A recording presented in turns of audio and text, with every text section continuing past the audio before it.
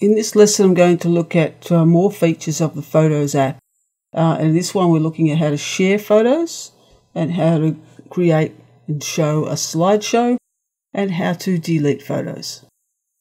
So when you open up the Photos app, and I'm now in the Moments view, I can share one photo or multiple photos. Now what does it mean to share? Share means that you're going to send that photo to another app, or you're going to mail it, or you're going to post it to Twitter or Facebook or Pinterest. You're just giving it somewhere else, putting it somewhere else.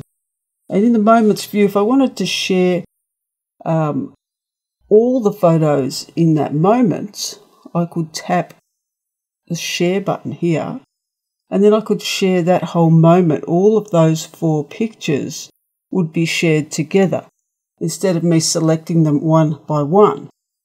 Or I could share some photos of that moment. So by picking a couple, I could just share a couple of them. Now if you don't want to do it that way, you can tap the select button and then select the photos, if it's multiple photos, that you want to share.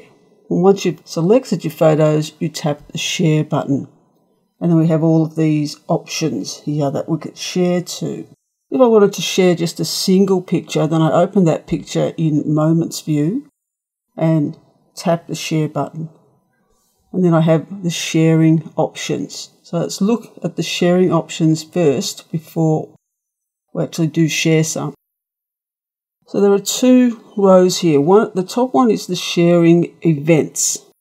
And these are apps that you can share your photo to.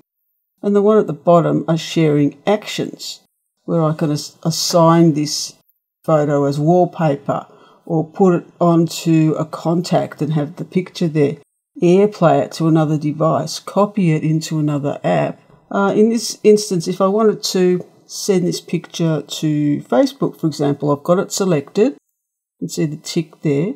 And I can tap Facebook because I want to share it with Facebook. And in order to use Facebook and Twitter, Vimeo, which is a video sharing app, then you need to have signed in already. So I'd be able to post this picture because I've already signed in the settings. So let's just come out of Photos for a minute. Into Settings, you've got a Twitter, Facebook, Flickr and Vimeo. So if you wanted to share your pictures to those social networks, then you need to have signed in to that app, logged in with your account. And once you've done that, you won't have to sign in each time. Now, if you wanted if you wanted to share it to somewhere else, then again, you'll have to sign into your account before you'll be able to post it there. So I can post this to Facebook. I can put it in an album if I want to. Put in a message if I want to, or just post it. So I just post it up to Facebook, and now I've shared that picture. And it will appear in my Facebook feed. Let's check it. You hear it going now, the whoosh. And this is my Facebook feed, so it's just happened instantly. There's the picture. Waiting for some comments. Now go back to Photos. Have a closer look at the sharing options. There are many more different things you can do now in iOS 8. So you can have many more apps that you can share a photo directly to that app. And if you tap More, any app that I have installed on my system that I'd like to use to share photos to, I simply turn it on. So if I wanted to add some photos directly to Pinterest, then I have to turn it on. Any of those applications can accept photos directly from the Photos app, and I can just move them up and down in order of importance. So my cloud, for example, I can send a photo straight to that, which is a cloud sharing service for a series of hard drives that I have. And anything you don't want to share to, you just turn off. And then you tap Done. If I was going to be sharing to Pinterest in favour of a head of Flickr, then I can just reorder them. Now if I think that Flickr is more important than Pinterest, I can just move it up and down. You can also share it to iCloud photo sharing, so that's going to go into your photo stream. The other way to share is with Airdrop. Now, Airdrop will work with anyone who has an iPhone, an iPod Touch, or a Mac computer. You can send photos directly to that person.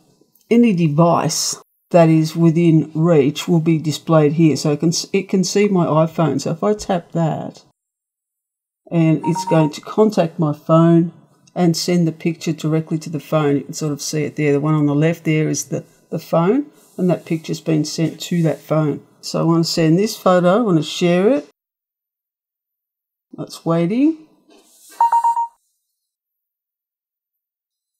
And I've shared that photo. That's the photo there that I've just shared with the iPhone. The iPhone is up on the left there.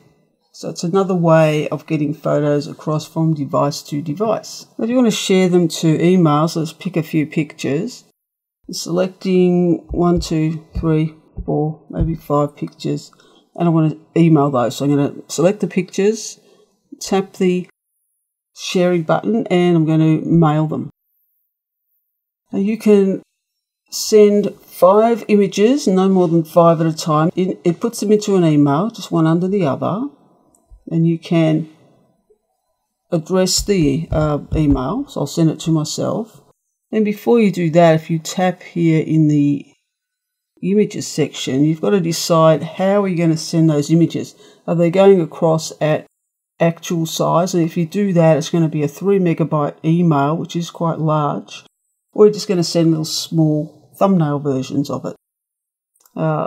Email is not necessarily the best way to share photos to other people. I'll just send that as an email and send. So it's going to send that, and they won't go across as full quality. Now with a group of photos, you can also show them as a slideshow. So if we go back into photos, in the shared album, we can show those as a slideshow. Any of the albums can be seen as a slideshow. So if I open up just these pictures here, they can be viewed as a slideshow. You can create a slideshow on the go, if you like, going into the camera roll, selecting a whole lot of photos. So just anything. The camera roll is just any photo you've taken at any point in time. There is no organisation to it. I can add that to create a new album. Let's call it slideshow. Save. So I could create a slideshow that way as well. So I've now created an album which has got photos that I want to use as a slideshow. So if I want to show it as a slideshow, I tap slideshow, and then I've got, in my case, I've got a couple of locations where I can show those images. If you have an Apple TV, then you can display these photos directly to that Apple TV. In this case, I'll show them on the iMac because that's where I'm projecting this screencast. And you can have the transition, so as the photos change, how do you want those to what do you want the transitions to be? And you can't have a different transition for each photo, but I'll just say dissolve for all of them. If you want to play music, you can turn that on and then select some music from your music library that is on your iPad. So I've got a number of things we could connect there. I won't do that at this stage. And then you just start slideshow.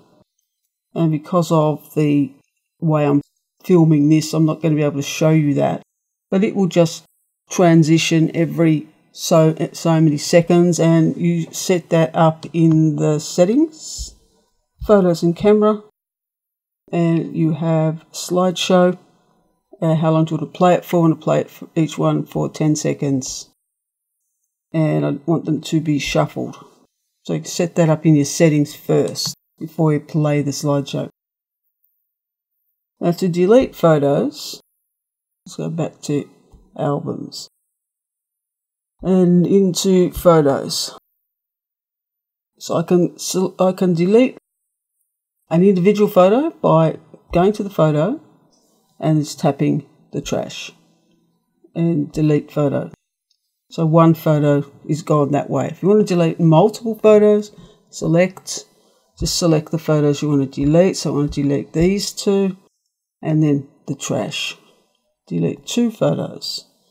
Now as you're deleting these photos in iOS 8, they're going to the recently deleted album. So in this album here, the last 2 photos that I deleted are in the top here. So this is the ones I've just deleted today all have 30 days. Any photo that you trash will go into the recently deleted album where it will stay for 30 days and then it'll just drop off. So the ones down here have 1 day left before they just drop off the album. If you want to delete it immediately, then just go into select and say select these 2. I want to delete these immediately. Or again, I could select this picture and recover it. And it will go back into the same place it came from. It's a safety net, if you like, in case you really didn't want to delete it.